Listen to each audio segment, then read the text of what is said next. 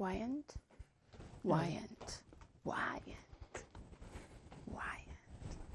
Wyant. Wyant.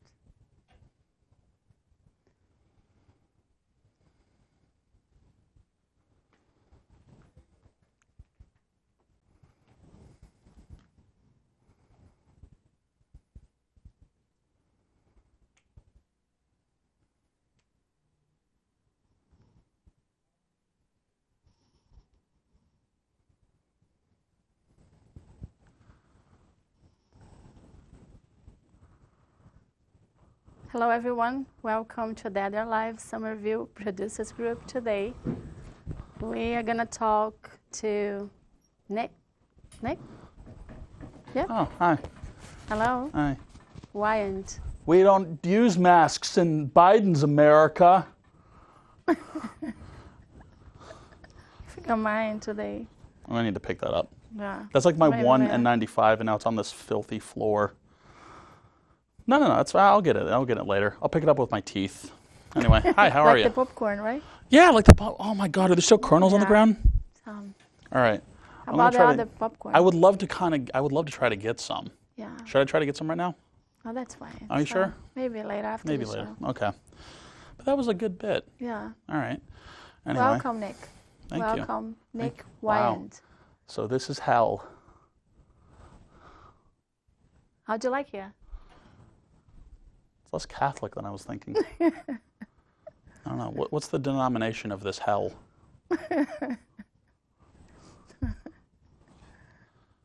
Dead or Alive show. Yes. Oh, okay.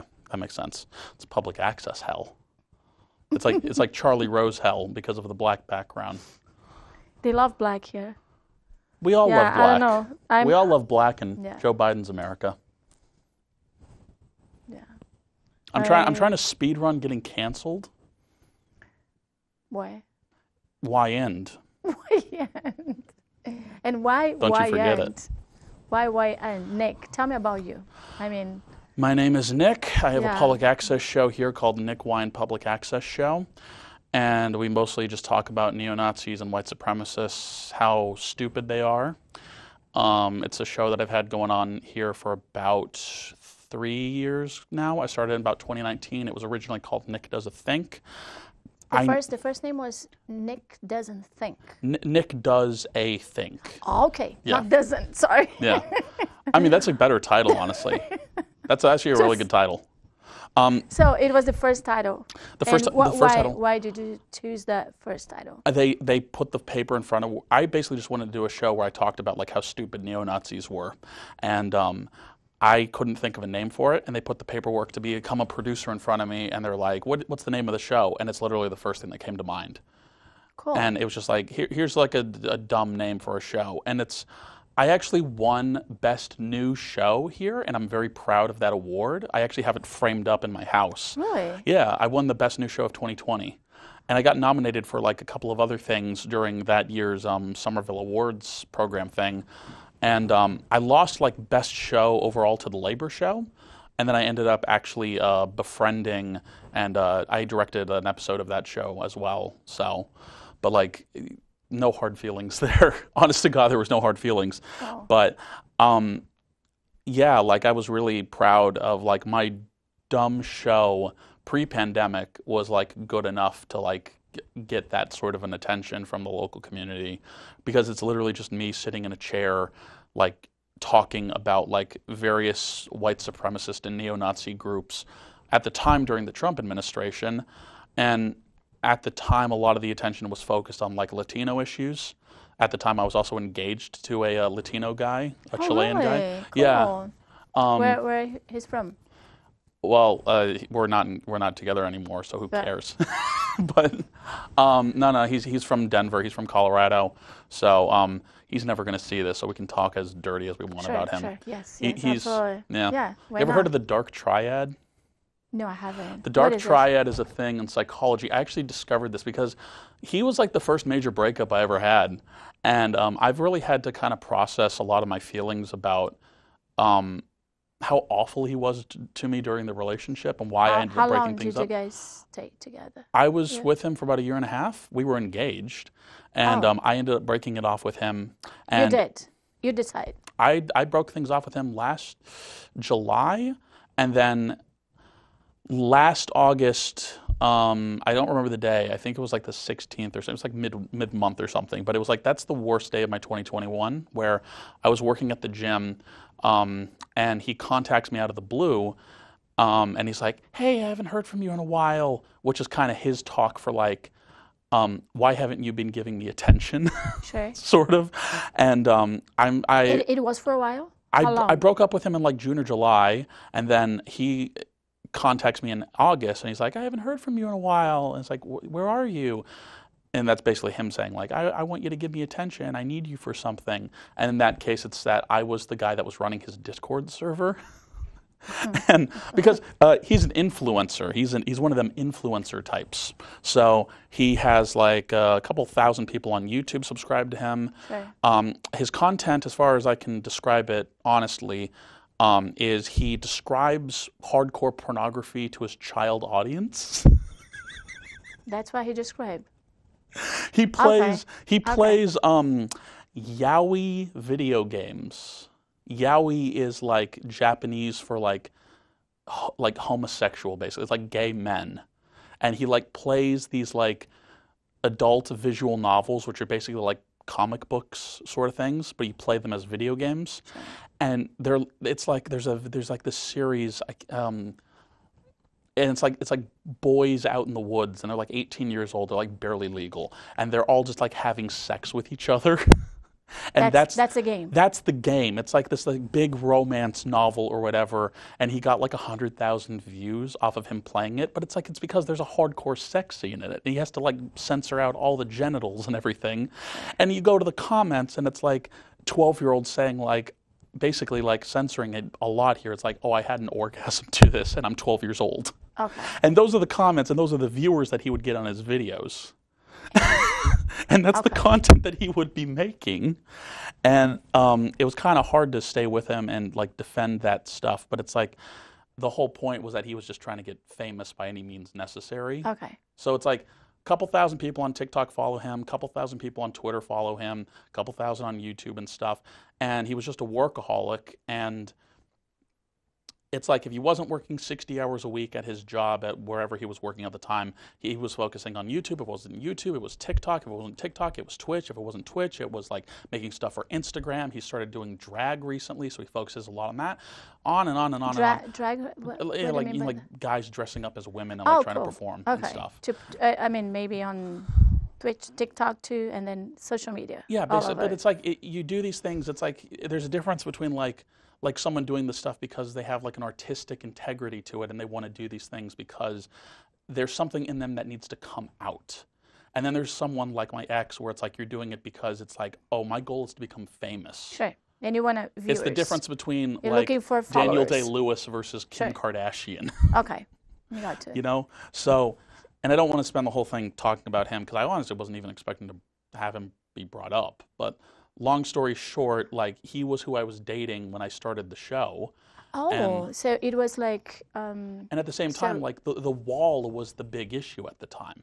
And a lot of white supremacists were like really gung-ho during the Trump era because it's like the wall, we're going to build the wall, we're going to keep all the Mexicans out and Mexico's going to pay for it. And it's like, well, I'm dating a Latino guy and also this is like the big issue with the current administration at the time. And I just would talk about it a lot, and it was getting a decent amount of local attention, and then I won the award. And it was just like, cool.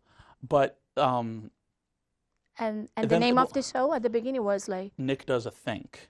But then the pandemic happened, and I wasn't able to do the show regularly for about 2 years. Because this station that we're filming at right now, Somerville Community Access, was shut down. And so... You didn't do this at your home. You could not I was trying to. But you couldn't. I was trying to, but the process to like get things submitted here was really cumbersome, and I had like work and stuff to focus on. Wow. And also I was going through my own problems with this relationship. Like every day I felt hurt by my partner who was just effectively neglecting me. And what I've, like the last 10 months has me basically been getting over him. And so when I mentioned the thing about the dark triad, the dark triad's a thing in psychology. It's this perfect combination of narcissism, psychopathy, and Machiavellianism, or like, you know, manipulation for your own self-gain. And that's my ex in a nutshell. Oh wow! And how did you find out that? I mean, it was a process, right? It was a process. But yeah. you saw the red flags at the beginning, or I mean, you just like. He was my first serious relationship. Yeah. And in retrospect, like I didn't even really want to get engaged. He was the one that was pushing that, but I was in love with him, and I really wanted to continue being with him. And he was the one that was pushing all this stuff, and I just was not there for a lot of it. And at the same time, like when I really needed him, he just was not there. I remember when I was deleting, like, because I deleted like everything. I have no photos, I have no video, I've got nothing of him. When you decide to break, is that nothing? On that day in August. The day in August, it was really important to me last year because that was a period where I was kind of considering the future of my show because I had not been doing it. The only episodes of the show that I would do is I would do the what I call the annual Sandy Hook episodes, which I'll get to why I do the Sandy Hook stuff in a bit with the Honor Network. But I was sitting at the desk at the gym, and I was like kind of missing him, and I was like, maybe I made a mistake, maybe we should get back together. And he reaches out to me. Why'd you laugh? Because you know. I you know, because know. I know. So, but go ahead. I did not know at the time. Okay. So he contacts me, and he basically wants me to come back and be his Discord moderator, but he doesn't say that. He's like, I miss you. And then I'm like, I miss you. I think I made a mistake breaking up with you. Do you want to get back together?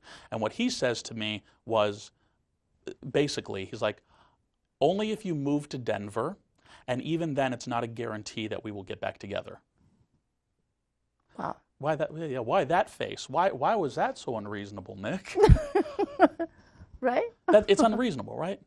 And that was unreasonable. It's the first moment in my life where I had a moment like that. I was like, so we can't even really be friends because like you don't even really want a relationship with me. You just kind of just want to use me. And so I just blocked him. I blocked my fiance, my ex-fiance. And from last August onward, my life got significantly better because he was out of my life. And then maybe he was dragging you. Oh, he was. When I was deleting all my photos and everything, because I got like a Google photo archive and it keeps everything like very organized. Every once in a while, I would like find things in there that had like his face hidden because I would like take a screenshot of like Twitch. How do you feel about that when you see his face? It used to be really traumatic and really upsetting to see his face, and then like these days I don't care anymore. I'm not hurt. Oh, but cool. for many months it was like I blocked Twitter from my phone because he was such a he's trying to be a celebrity. He wants to be like what he always said to me was like, I want to be like the next Beyonce. Whoa. And it's like, but you have no talent. But he wants to. He sings off key and he does drag, but it's like he does it because he wants to be like on RuPaul and he wants to be famous.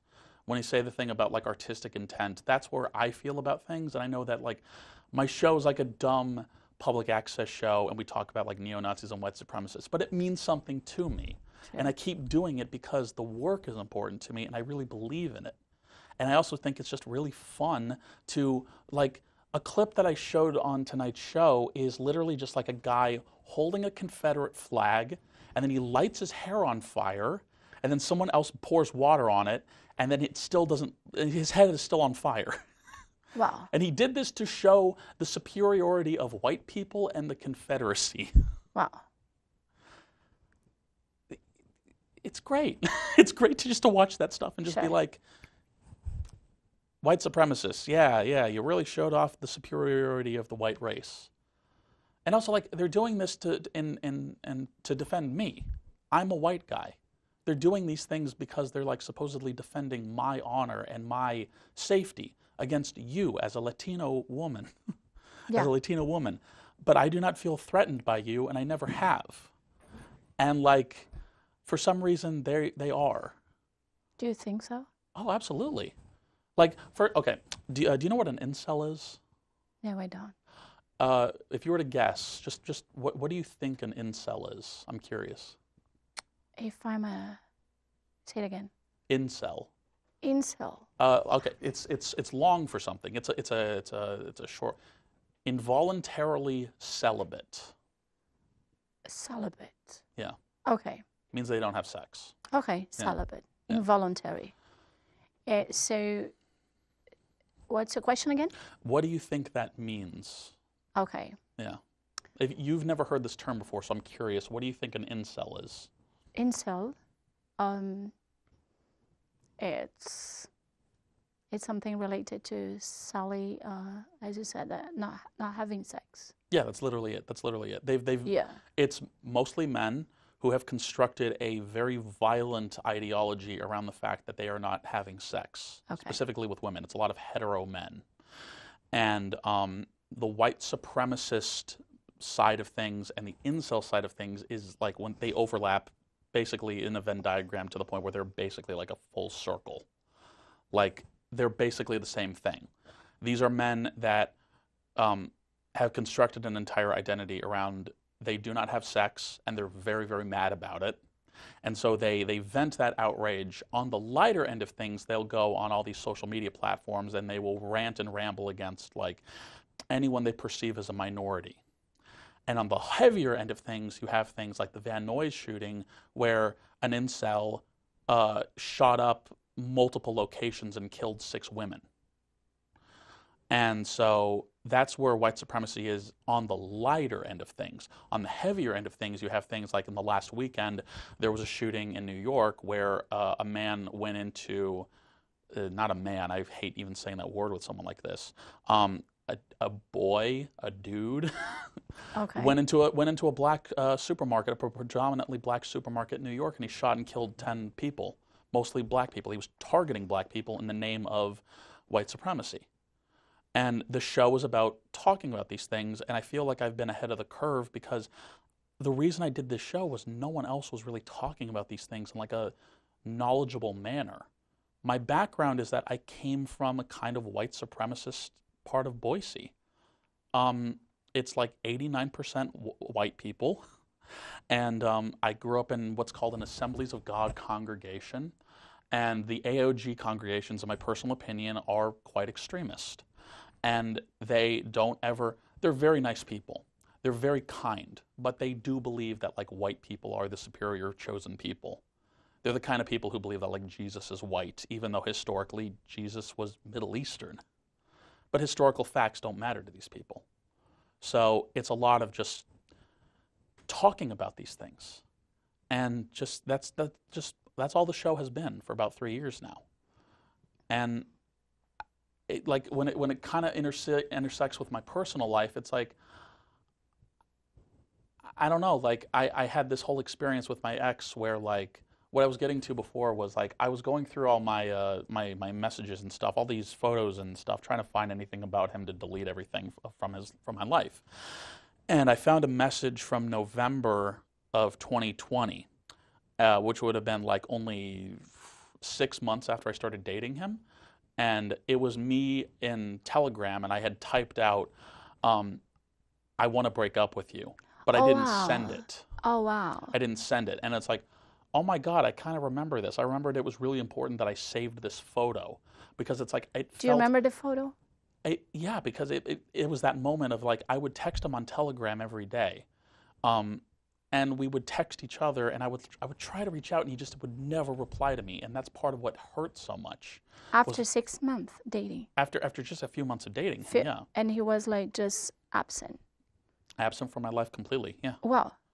And so I would just constantly keep reaching out to him and loving him and trying to do things. And in November, I was like, maybe the reason I'm hurting so much is that my partner just does not support me. And so I wrote out, like, I want to break up with you, but I didn't have the courage at the time to send it. And I stayed with him for another 8 months or so. Oh, wow. So I was with him for a year and a half. A year and a half. And did he know about your show? And did he know that you were didn't support like... it. Like, and even though he's a Latino. Yeah. And not political, though. I should add that. But he knew that you were like bringing, because he kind of inspired you, right? No, No? no, Okay. that's the thing. So it was not just how. He inspired me in that his work ethic was like, yeah, he did like TikTok and Twitch and Instagram and YouTube and all these different things. But not the fact that he was a Latino. I tried to incorporate that into things, and I guess the reason I'm bringing it up when I talk about these incel people is that, like, I was kind of the perfect candidate for the white supremacists to go after me in a particular moment where it's like, this is what they do, because something else about me that's like, I'm not ashamed of it at all, but this is something that like people get very finicky about, is that like I've been a long-time member of the furry community. I love being a furry. Wow. Like I've got multiple You're still part of this community? Yeah. Because I remember once I was in VR playing with my daughter. Yeah. And I found this community, and I didn't know, and I was choosing those avatars. Yeah. Because I really think I don't know, I think it's nice. Yeah. And most of them, they are from this community, the furry. Yeah, the furries, yeah. First, and then my daughter and her friend said, "Oh, you like that?" I said, "Yeah, kind of like." But I played just for a while, and then when they explained to me that community, and it's interesting. How did they explain it to you? I'm curious. Oh, yeah, that's a good question. Yeah. They kind of laugh at me because I was choosing those avatars with those tails, big tails. Yeah.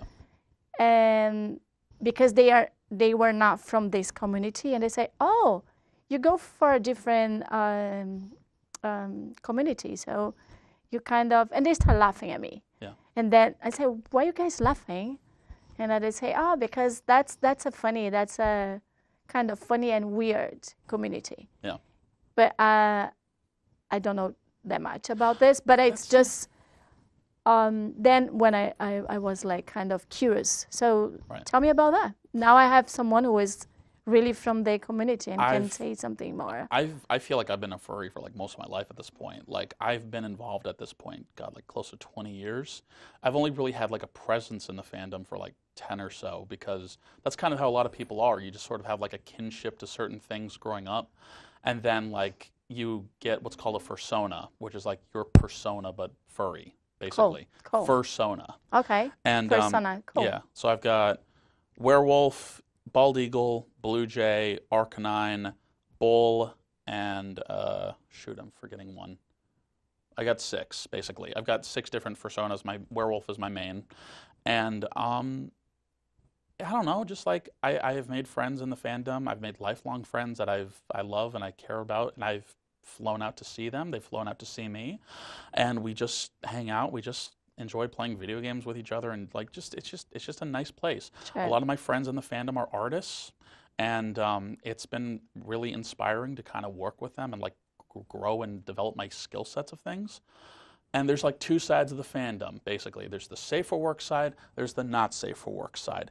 The safe for work side is the side that I tend to stick to because it's a lot of like, well, lately, it's a lot of just like focus on the art and your development as a skill as an artist, and just kind of like enjoying like just furry stuff in general. And then there's the not safe for work side, where it's like you're in it because you're here for the smut. You're here because there's a lot of like sex content. Okay. And there's a lot of people who get into the fandom because it's like one of the things that people most know about furries is that like, oh, they have like lots of sex basically, or like that's the theory, that's the thing that people think about with furries. And that's just sort of the public perception. And so because of that, bringing it back to the incels, the simple fact of the furry fandom is that it is overwhelmingly white, overwhelmingly male, and a lot of these people are like, you know, or teens, 20s, 30s kind of, but like younger white men. The furry fandom is kind of a perfect breeding ground for neo-Nazi indoctrination, unfortunately, because you take these angry young white men and you tell them that the reason that they're not having sex, the reason why they are sad and lonely and depressed in life is because of the Jews, or like Latinos taking your job, or black people existing, and you indoctrinate people that way. And And I feel like what I have to do with the furry fandom, not to interrupt, I'm sorry, but sure. like I try to stick around with the fandom and I try to stick to the safer work side because like when you're in this sort of environment for a long time, it's like once you've seen like, just to be blunt, like once you see enough porn, like it's all kind of the same. So it's just not that interesting. Sure. The interesting stuff is like seeing like a new kind of like Van Gogh every single day. It's like you see like really cool and interesting art and it's really stimulating in that regard. It's like you kind of get bored with all this porn. It's just boring. It's yeah. It gets really boring and it gets very samey every single day. Whereas when you see like really beautiful stuff that someone spent hours developing and making, it's like, that's really cool. And it's really cool to be part of a supportive community. And I like to try to fold in the at-risk furries who are like being prodded by the Nazi side of things. And I'm like, no, don't go over there, don't go over there, come back this way. And I like to try to shepherd them back into like the nice side of things.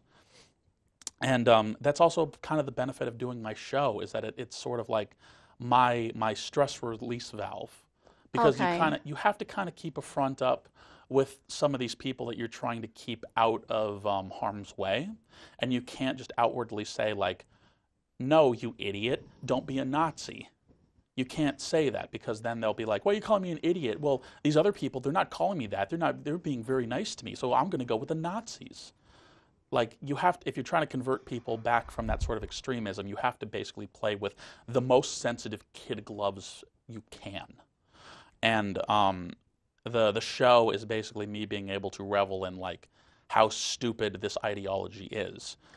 The show, yeah. The fact of you being part of the fur community, yeah, it also inspires you to talk about that because you. Oh, absolutely, yeah. You're there and you observed how it's the behavior of them, and then the kind of, as you said, like demographics and everything. It's become, and then you just let's talk about that, but not just directly, but bringing other conversation that you feel like you said something that they're unhappy. Why do you think they're unhappy? We live in a country right now where income inequality is very bad, and there are not a lot of opportunities for really anybody. Elon Musk has lost something like $69 billion this year. Nice. But that's nothing to him.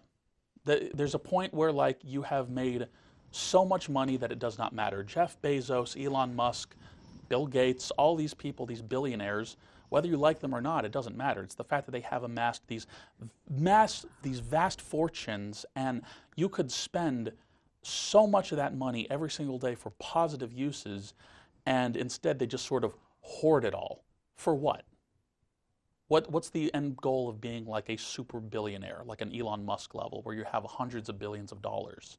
The end result, as we are all living through, is we are now living in an incredibly unequal society. And unfortunately, we are living in a conspiratorial society where at least 4 million Americans every night listen to people like Tucker Carlson, who like to spin theories like the Great Replacement, which is why you have events like the shooting that just happened last weekend in New York. We're living in a society where the simple answers, the obvious answers to things, are not being pointed out because it is far more profitable to simply say, your job is being taken from you by people who don't deserve it. You deserve better as a white man, and you are also being replaced. And the actual answers to something like the Great Replacement is what my show is, where you point out the facts of it and you also debunk the Great Replacement, with one of the basic facts being, with the entire population of the planet being something like 7 to 8 billion people, Caucasian people are only 10%. So if the Great Replacement theory is that white people are being replaced, we're already there. So if it's just about, oh, Caucasian people are going to become a minority within the United States, then the question becomes, well, what is white? Who counts as a white person? Because if you ask certain neo-Nazis, Chinese people are considered white because their skin color is considered lighter than white people in certain corners, but Japanese people, maybe maybe considered white because their skin color's lighter, but then you actually ask them, why are they considered white? Well, it's basically because they're weeps. They like anime. I always, yeah, ask myself, like, Yeah. am I white or what I'm, you know, because it's not depending anymore like the color of your skin. It's something like it's your background, where you were born, you know, and It's like not your even last that. name, or Yeah. I don't know what it is. There is no, there's nothing. The honest truth about like what constitutes white has been Yeah. changing for centuries now. Italian people used to not be considered white. True. Irish people were not considered white 100 years ago. Now they are. What changed? Yeah. What was the rule, and what made the change to now, like, Italian people who used to not be considered white, now they're considered white people? Why did that happen? The answer lies, in my view, in the hilarious story of a neo-Nazi named Craig Cobb. Craig Cobb is a guy who tried to found a white supremacist town in an existing place called Leith, North Dakota. And so what he did was, this town of Leith, North Dakota already existed. It was a population of, I believe, like 15 people. And so what he did was he was buying up all the lots of land and all the houses and all the property in and around Leith, North Dakota. And he was inviting all of his white supremacist buddies there so that he could create a neo-Nazi white supremacist paradise. And then he got invited onto a show, I believe it was called Trish or Trisha, who is a black daytime TV talk show host. And Craig Cobb, white supremacist genius he is, agreed to do a DNA test. And it found out that he was a not unsubstantial part of his DNA was sub-Saharan African. And after the other white supremacists found that out, they drove him out of town. Well, because that's what happens. The end result of all this white supremacy is that it's basically dog eat dog. The book that's considered the Bible of the racist right, as it's been called, is a book called The Turner Diaries. It was written in 1979 by a committed neo-Nazi named William Luther Pierce. He ran an organization called the National Alliance, and I'll bring that up for many reasons in a second. But like basically the book was the inspiration for the Oklahoma City bombing. There's a part of the book early on, mind you, that the book is important for two details. The first is that the story of it is basically like considered one of the guidebooks in the planning, the plans for like what do the white supremacists ultimately want. Well, the ending of the book is that they basically irradiate the planet. They basically kill all the non-white people, and then the earth is left, and like, I could have gotten a bad copy of the book, I could have read this wrong, but from the gist of it, it's basically like at the end of the Turner Diaries, they nuke the planet, and there's only 30,000 people left. only 30. There's only 30,000, and they're all white. 30,000. There's only 30,000 white people left on the planet. And it sounds like, from what I've read in the book, it sounds like it's dog eat dog still, because that's the end goal of all white supremacy. Is it's not really to get rid of all minority people, it's to be the supreme one amongst all the people. So even if you got to this point where it's like, yeah, there's no black people left, what then? You end up with Leith, North Dakota. You get this whole group of white people together with this hateful ideology, and what are hateful people going to do? They're going to hate. And then they're going to turn on each other, as is what naturally happens with all these white supremacist groups, and they start backstabbing each other. And then you end up with hilarious stories like what happened with Luther Pierce's National Alliance when he died. He wrote this book, The Turner Diaries. It's considered the seminal work of like white supremacy. It's like one of two books. It's The Turner Diaries by Andrew McDonnell, which is his pen name, and then there's Siege by James Mason, who is a neo-Nazi who lives in Denver now, by the way, and he cannot afford anything anymore, and he eats at a soup kitchen, and he grabs carts at Target last we ever saw of him, because that's the end result of real-life neo-Nazism. Nobody wants you. Nobody accepts you. So you take this ideology on, and it just poisons society against you. And it just makes you more hateful. And I feel like that's why the importance of my work is with the furries, is that there's a better way to live, which is to not be hateful. It's to be kind of, positive and affirmative towards people. It's nice to be nice, basically. And for a community, it's a nice community. It can be. I'm not on Twitter because furry Why Twitter. Why not Twitter? Furry Twitter in particular is extremely toxic. I've been talking a lot about the right wing, but we don't really talk about the left that much. The left wing has been particularly vicious on social media. Yeah. And my personal feelings on that is like, I'm out.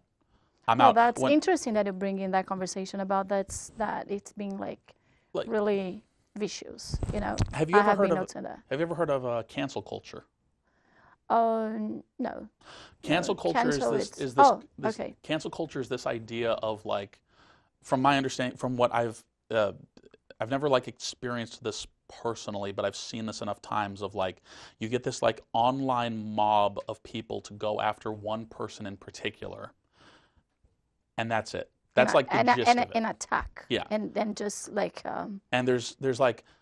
It's called cancel culture. Cancel culture, yeah, and like. So because the person is kind of canceled, or. That's the idea, is like you're canceled, and like the story of it, the popular story that gets told is it gets started with like, you couldn't do anything about like Harvey Weinstein or R. Kelly or Bill Cosby up until canceling, because then you had this mass collection of voices who were like, stay away from R. Kelly because he is like kidnapping girls and like keeping them as sex slaves in his place or whatever.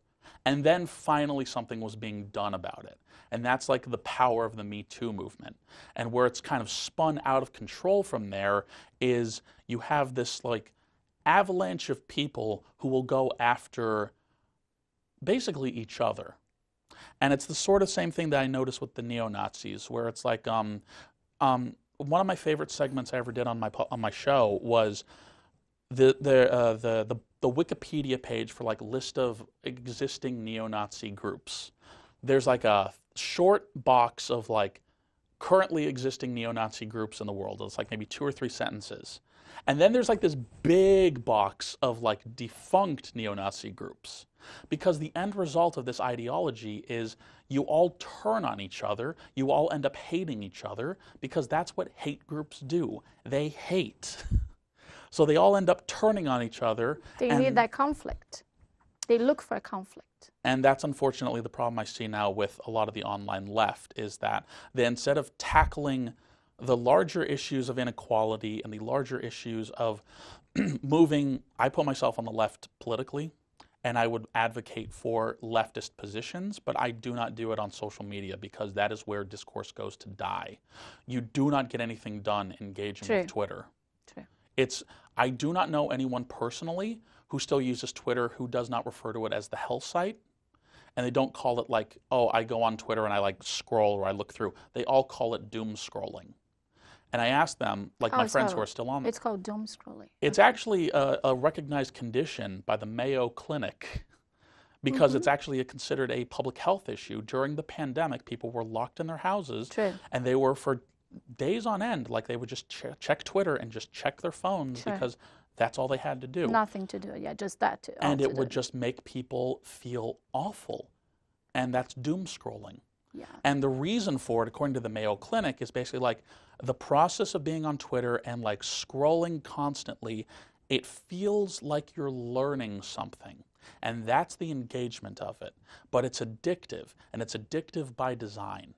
And I don't engage with social media personally because the things that have come out about like Meta and like their things like Instagram. Instagram is known to cause suicidal ideation in teenage girls.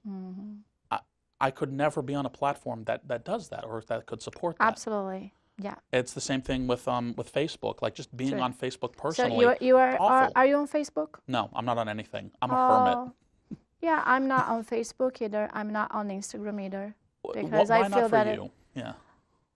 Because I see those people just fighting and doing nothing and talking about everything that it's not important. Exactly. Talking about everything that is so shallow and then wasting their time. Yeah. I'm not going to waste my time. No, exactly. So it's just seeing pictures that they are not real, pictures, it's just like object there. Yeah. So I want to be the subject, not an Yes. object. Yeah. So that's why I don't put myself there, you know? Yeah. Because It's when just a you terrible take a place to be picture of in. yourself, or when you're there, you are putting you part of a media and object. You have this responsibility of turning yourself in an object and Yeah. putting there. Yes. So, it's that transition from a subject.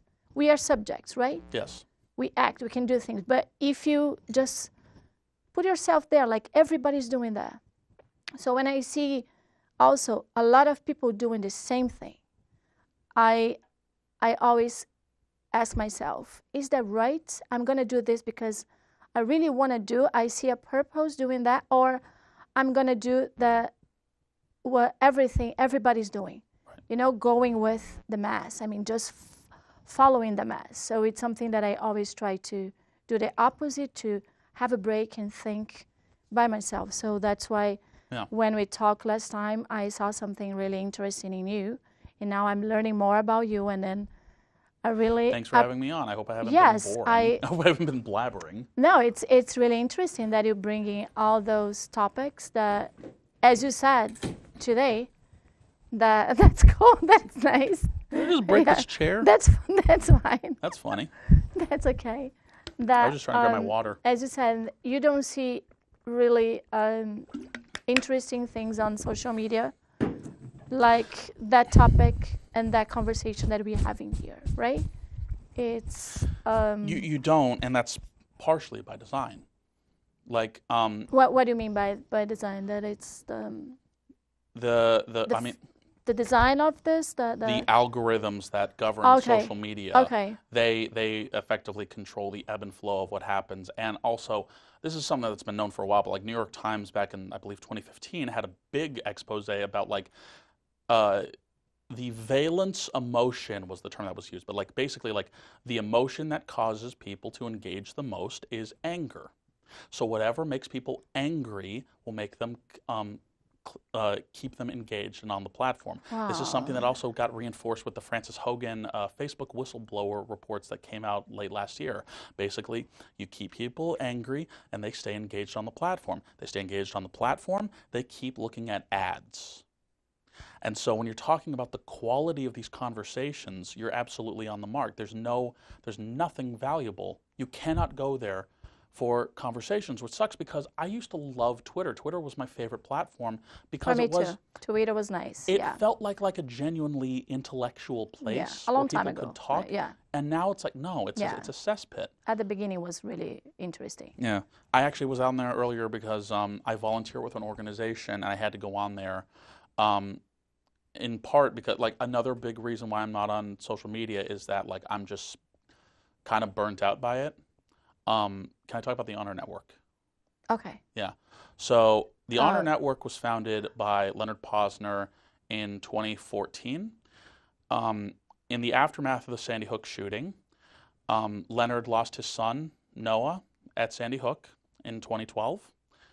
And then in 2013, the Boston Marathon bombing happened. And around that time, Leonard had been trying to contact InfoWars and various people who were saying that Sandy Hook did not happen. And then also they were saying things like the Boston Marathon bombing did not happen. And this is something that has unfortunately popped up a lot since Sandy Hook, where you have people who claim that Sandy Hook did not happen. They claim that it's a false flag attack and that it's like a government-sponsored thing to take away your guns, and which has clearly happened. Like it's the same thing. Like my show is a lot of just kind of pointing out the obvious, I feel like, but we've been so conditioned and gaslit to like not say the obvious anymore because like we're so used to having to deal with the extremists and the crazy people. So if you say like Sandy Hook is very obviously not a thing that was used to take away guns because everyone still has their guns. You have like basically two responses to that. The first being from the crazy people. It's like, well, yeah, because we stood up for our gun rights and stuff, which obviously is not true. the answer there was basically like the NRA fought and succeeded at stopping a lot of legislation in the aftermath of Sandy Hook. And then the second answer is basically like we have to deal with like these crazy people who like they'll just spew out a whole bunch of nonsense, and there's no way you can ever even reach them, to the point where like I could say like 50 or 60 different excuses that like the right wing will say about just Sandy Hook alone, like the false flag theory or whatever, and it's like all of it's debunked, all of it's not true. But does debunking it matter? No. This is also why I can't be on social media anymore, because it's like, what's the point of conversing with some of these people? When I'm talking to like the furries, the younger people, I'm dealing with a generation who has grown up with mass shootings. And I've dealt with people who grew up around where very big ones happened. My ex-fiance was actually in the area when the Aurora, the Cinema 16 Batman shooting happened, because he was at a midnight screening at another theater in that area that night in June or July 2012. He was at a midnight screening somewhere else, and everyone was panicking because there was a mass shooting that just happened at a theater no less than like 2-3 miles from them. And you could see and hear all the sirens and all the commotion and all the helicopters in the area taking video from overhead. It's terrifying. And also, he was born in that area where Columbine happened. And I will remember being there and meeting one of his best friends at the time, and talking to them and be like, what was it like growing up in this area where like Columbine happened? And it was like, every single lockdown was taken deadly seriously because Columbine happened like less than a mile away from our school. Wow. So there was a threat of a kid who brought a gun to a school like when my ex was like, I think he said he was like 14 or something, and it was like the biggest lockdown. And you have this generation of kids. I grew up with that. I grew up with having to do lockdowns. Wow. Yeah. I remember being in kindergarten, and it's like we all had to hide in the cubby space behind the big wall or whatever, or like we had to hide under our desks. Where are you from? I'm from Boise, Idaho. This is also incidentally why white supremacy stuff is so interesting to me, because Idaho growing up was 89% white. Oh, wow. Yeah. We had a very small population of Mexican people who would come up from there to like work in the fields. And that's like the only minority people that we really knew of in the state. And I was kind of proud of my state growing up, because it's like, I think around 2006 we started accepting refugees from various like war-torn areas in Africa. And so we were starting to get like more and more like black people from Africa in the state. And I was really proud of us. And then I moved here and I started to learn like, oh wait, no, there's like just people who exist all over the place in a city. We're all just mixed together, and that's just kind of how things should be. And I just grew up in this like super white area, and the predominant view, it was never said out loud, because that's the thing. Oops, my anarchy symbol. The thing with white supremacists is like you never, they call it acknowledging your power level. You never say out loud like, I'm a neo-Nazi, I'm a white supremacist. And I grew up with that. No one ever said, I'm a neo-Nazi, I'm a white supremacist. But they sort of in hush-hush tones would basically say like, we are kind of better than the others in their own little way. And then they would go back to feeding you or whatever, because they're ultimately nice people, but they're just very misguided. And like, that's where I grew up with. And so when I come out here and I'm like, oh wait, I grew up with this. I just got very fascinated with it, and that's why I do the show. When did you move here? 2013. Yes, and where do you live now? Do you want my address, or? If you want to give me your address, that's fine. It's up to you. But you're from Somerville. It would make the incels mad to have you come over. I could give you my social security number. You're from Somerville? I live in Somerville now. I've lived here 9 years now. Actually, it's past 9 years. Yeah. So you are local. Yeah. Oh, yes. And I know the area. This is how you found Somerville Media Center. I started coming here like the same year I moved here, because tell me about that. I used to do directing. I worked at a public access station in Boise called Treasure Valley Community Television, and 80% of our programming there was religious. And I got my start there because our church had a public access show called Oops, Outstanding Overwhelming Possibilities to Spread Contagious Joy, with Pastor Sharon Rose White. And she was the sister of my pastor growing up. The man's name was Ted Buck. And he was my pastor growing up. And I always liked him, but his flock was extremist. And they were absolutely white supremacist. And it just becomes so clear in the aftermath of it. And I grew up with these people, and I grew up with this ideology always in the back of my mind. And then I discovered that in northern Idaho, the Aryan nations had a compound at Hayden Lake. They were an out-and-out neo-Nazi group that owned property, and they were just openly out there in Hayden Lake in northern Idaho. And no one stopped them. They just existed for like 20 years because, you know, freedom of speech or whatnot. And I'm not saying that I would have stopped them, but like the reason that they are no longer there is because they shot at and kidnapped a mother and her son who were traveling through the area. And they sued the Aryan nations, and they won control of the compound. And they gave it to the local University of Idaho. And now it's just a park. It's called the Peace Park down there. But that's where I grew up. That's where I grew up. Wow. So naturally, of course, the public access show would be about it.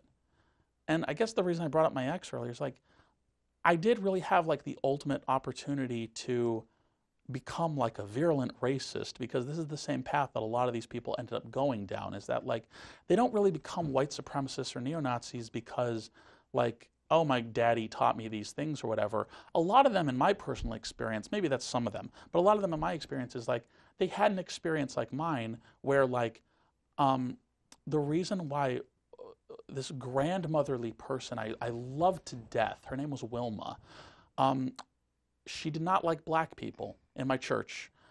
She did not like black people. But she didn't like black people because in 1978, a black man robbed her husband and shot him. Wow. And killed him.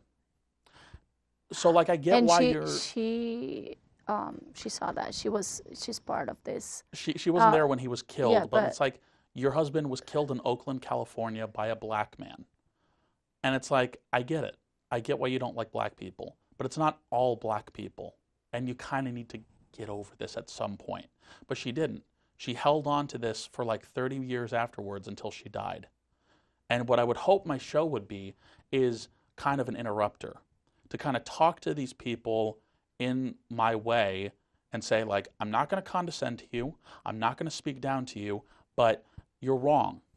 And I'm going to convince you that you're wrong, and I'm going to make you stop being a neo-Nazi and stop being a white supremacist. That's the goal of the show. And I feel like I've been doing okay. Like, I honestly, I don't even know if anyone really watches it, but I feel like it's made me better at being able to confront these people when I talk to them online. Because that's kind of what I do in my off hours. I like try to talk to incels, and I try to tell them like, because a lot of the time when I talk to these guys, they haven't been outside in days. They haven't talked to another person. They haven't been touched in weeks. When you say those guys, you have an audience. Sorry, what? You have this audience that you talk to. Your audience, your people who watch you. I have a couple people that watch me, and I've had people like comment on the show locally, but like I have a viewership of like maybe 10, 20 people. Yeah. I don't do it for the views though. I do it for my own artistic integrity, if you will. And I do it because I think I'm actually getting better at being able to talk to these people, because this gives me an outlet to like practice these things, keep up to date on them. Because honest to God, like most days, I do not look this stuff up. I'm too busy living my life. I'm in school. I'm in finals right now. Yeah, tell me, how was your day today? You say you had the day off today. I did not have it. Well, it was off, or no? It was an off day because I had I had my American history final yesterday, and like, it's my 7th final I've done because I was taking 8 classes this semester. Wow, cool. Yeah, this is what I was getting to with the X stuff. I'm so sorry, I just jumbled around. I had an experience where I broke up with my ex in July last year. I blocked his ass everywhere in August. Good. And then I went to Midwest Fur Fest, which is like the largest furry convention in the world in Chicago. And I had a whole experience there of like, wow, I hate this. Because I've been to enough furry cons that I really had the expectation that like... How was that? It was fine. It was fine. And then when was it? Last December. Okay. It's like December 2nd through the 5th. And like the first thing that happened was like literally I get to the hotel and my ex is just right there. And oh, wow. He told me the last time I talked to him was like, oh, I've decided I'm a party animal now. Oh, he's a fur too. Well, yeah, that's how we met. We were in the furry fandom. Okay. But like, he talks to me and he's like, oh, I'm a party animal now. And what does it mean, party animal? He just like drinks and does a lot of drugs and like does a lot of dancing and probably like has lots of sex and it's like dumb, bad lifestyle. Okay. He looked terrible. His skin was gray. His face there was no color in his face. There was no color in his hands. And I looked at him and I looked at his lifestyle of like, he is an alcoholic. And like there's all these allegations of like maybe he's doing drugs and he's whatever like, but like so he doesn't look like Beyonce. He looks like he's aged like 20 years in like 6 months. It was genuinely shocking to see my ex be like young, handsome, hot guy to like old Chilean man in like a couple of months. Because that's what the hard partying lifestyle does. Absolutely. And I know we got to wrap it up, but like I saw that. I had some experiences of like trying to talk to people and like if you go to enough of these conventions, it's like these are basically, to wrap it up because we only got like a few minutes, it's like furry conventions are social events put on for antisocial people. They are not sociable people, and it's not very fun to go there and try to talk to people and try to meet people because a lot of the time you try to talk to someone and they will just pull out their phone because they are so unused to in-person social contact, they literally shut down. They cannot handle it. Are they more into like online stuff? Like Yeah. Virtual. Yeah. Virtual life and nothing that in person. Yeah. In person, it's hard for them. So I had that experience. I had a couple of other experiences, but it's basically like we only got like 2 minutes left, unfortunately. So I kind of was like, wow, I really need to change my life. And so I decided to go back to school. And I'm in finals right now. And I had my American history final yesterday. I don't know if I passed or not because I haven't gotten the grades yet. But literally, I get home and I couldn't go to sleep for a while. And then when I did at like midnight, 1 a.m., I just conked out. And then I woke up today at 2 p.m. My body just went like, nope, you're out. That's it. Because I've just been under way too much stress lately and pressure. And the finals too, right? It's a lot of things. But yeah. It's a lot of going on. The finals, so when you're going to be like more free time to... My last final is May 28th. Hopefully I can get a little bit more time off of work to focus on the show because I want to try to make it better. Oh man, I barely even got to talk about the Honor Network on here. But like, yeah, like... Talk about this. I would love to. Well, we only got like a minute left, right? That's fine. How much time yeah, do we have? let's talk about this because I would like to know also. We only have like 10 seconds apparently. So. I don't think so. I think we have 2 minutes. All right. Yeah. Well, anyway, I guess if I could wrap it up, the only reason it's on my mind is because the Honor Network, so what we do is basically in the aftermath of any shooting, we go online, we flag content from, I think like Alex Jones, InfoWarsy kind of stuff. It's like, oh, this attack didn't happen, these people didn't actually die. That is devastating for those families because not only have you lost someone, you now have like this online troll who is saying like, haha, you're an actor, your family didn't actually die, your friend didn't actually die. And it's devastating. It's absolutely devastating, and it's cruel, and it's awful. And what we do is we go online and we flag that kind of content. And that's what I'm going to be doing tonight because there's been a shooting in Texas today. And I got to go do that as soon as I'm done here. That's what I saw when I got here today. You were like... Literally on the air today, like I get the news and I'm like, I immediately jump into action mode where like I have to hop onto, because I run the Honor Network's action Twitter account. And that's the job. And quite literally, like, within a couple of seconds of being on there, like, you see, like, bodies and limbs and stuff like that. It's gross, but it's like, I've done this so many times, I'm just dead at it. And that's Dead Air Live. And your next show is going to be about what? You have a plan? I never have a plan. So- It's literally just like the day before, but maybe I can And- have better planning. Sure. Yeah, now that I'm off of finals, so But in I'd 2 like weeks. to get back to a structured format of it. But Cool. yeah. Yeah. Tune in, find out what's up. Thanks for coming, Nick. Yeah. It was great talking to you. And yeah, I have a lot of questions, but maybe next show we can talk more about the future of your show here. Yeah, I would love to. Yeah. Thank you so much. Yeah, thank you. Thanks for watching. See you next time. Dead or Alive Producers Group, Somerville. Thank you.